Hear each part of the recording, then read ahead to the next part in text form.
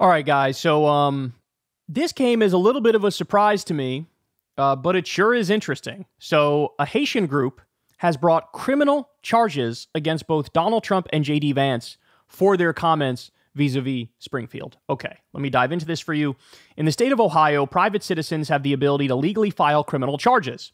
Tuesday, a Haitian nonprofit called Haitian Bridge Alliance did just that, bringing criminal charges against former President Donald Trump and Ohio Senator J.D. Vance, who are currently running for president and vice president on the GOP ticket. The bench memorandum and supporting affidavit filed at Clark County Municipal Court comes following unfounded claims from both men regarding the large immigrant population in Springfield, Ohio. The attorney for the organization says there's probable cause the two committed crimes, and they want a judge to affirm that, file charges, and issue arrest warrants for both men. The charges are as follows, as laid out by the Chandra law firm who is representing the group. Number 1, disrupting public service by causing widespread bomb and other threats that resulted in massive disruptions to the public services in Springfield, Ohio. By the way, it's just a fact that these things happened. There were bomb threats, schools had to be shut down, hospitals had to be evacuated. They did disrupt public service. There's no debate about that, right? Next, making false alarms by knowingly causing alarm in the Springfield community by continuing to repeat lies that state and local officials have said were false. In other words, you have no plausible deniability. The mayor, the governor, the police departments, all of them were saying false, false, false, false, false, false, false, and they continued. More, committing telecommunications harassment by spreading claims they know to be false during the presidential debate, campaign rallies, nationally televised interviews, and social media. Committing aggravated menacing by knowingly making intimidating statements with the intent to abuse, threaten, or harass the recipients, including Trump's threat to deport immigrants who are here legally to Venezuela. They're here legally from Haiti. He said, we're going to deport them, and I'm going to send them to Venezuela. They can do a land they had never known. Committing aggravated menacing by knowingly causing others to falsely believe that members of Springfield's Haitian community would cause serious physical harm to the person or property of others in Springfield, and violating the prohibition against complicity by conspiring with one another and spreading vicious lies that cause innocent parties to be parties to their various crimes. Quote, we want the judge to issue arrest warrants for Trump and Vance immediately. There is probable cause, said the lead counsel. The Haitian community is suffering in fear because of Trump and Vance's relentless, irresponsible false alarms, and public services have been disrupted. Trump and Vance must be held accountable to the rule of law. Anyone else who wreaked havoc the way they did would have been arrested by now. The Trump campaign released the following statement, quote, President Trump is rightfully highlighting the failed immigration system that Kamala Harris has overseen, bringing thousands of illegal immigrants pouring into communities like Springfield. They're legal immigrants, and many others across the country.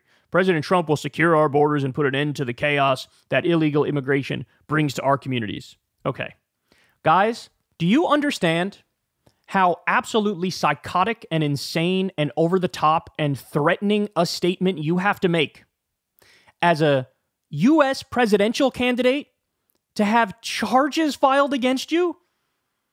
Do you understand the level of unhinged you have to reach in order to say something as a U.S. presidential candidate, and there are plausible criminal charges being brought against you? I don't think you understand. I don't think you understand. This country has incredibly strong free speech protections, the strongest in the world. And they managed to go so far that they potentially crossed over the line into criminality by saying shit. So, let's go back here. Where did this come from? This lie that the Haitian immigrants are eating cats, they're eating the dogs, they're eating the pets. It literally comes from a Nazi group called Blood Tribe. They started it. They started it. So they're parroting Nazi propaganda. And the most important point is, there is plenty of evidence that they knew this was false. Plenty of evidence. Apparently, the campaign contacted the city, and the city was like, it's not true. Then they proceeded after that to still act like it was true.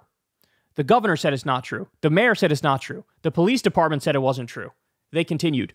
They got fucking bomb threats at hospitals and schools. they continued repeating it. So, look, I don't know what the outcome here is going to be. I don't know if they will actually be arrested or if these charges will be successful in going after them. But I do know the fact that there's even a question as to whether or not this stuff might land, might work, might be correct, that shows how far gone these guys are. I mean, repeating literal Nazi propaganda over and over, even after knowing it's causing bomb threats, it's messing up people's lives, it's leading to the evacuation of buildings.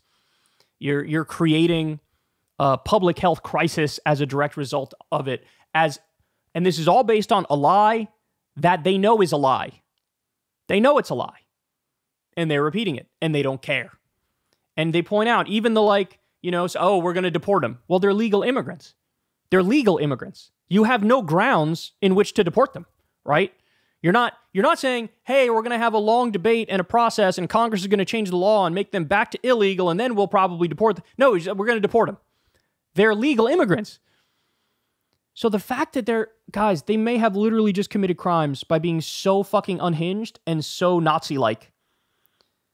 And by the way, this goes to show you, right? This is the difference, one of the many differences between Trump 2016 and Trump 2020. Trump 2016, yes, he had a lot of bigotry and xenophobia mixed in.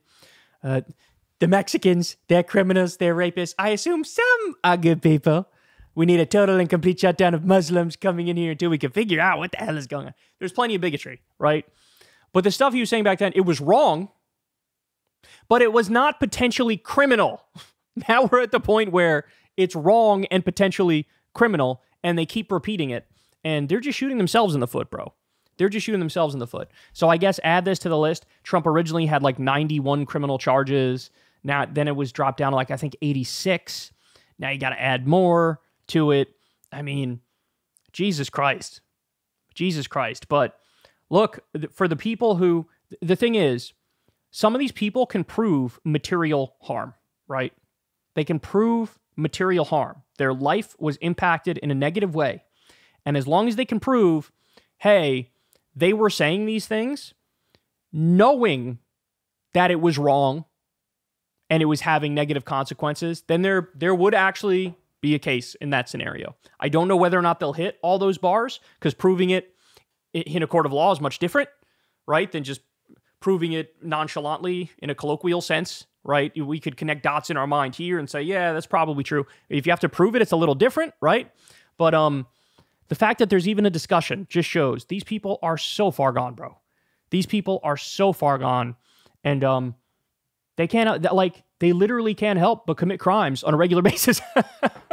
This is such a criminal administration or a criminal campaign, and hilariously, they still pretend like they're all about law and order. Nah, man, not remotely. Hey, y'all, do me a favor and like and subscribe. It helps out big time in the algorithm. Click the bell as well for notifications when videos drop. And watch that video on screen right now. You know you want to.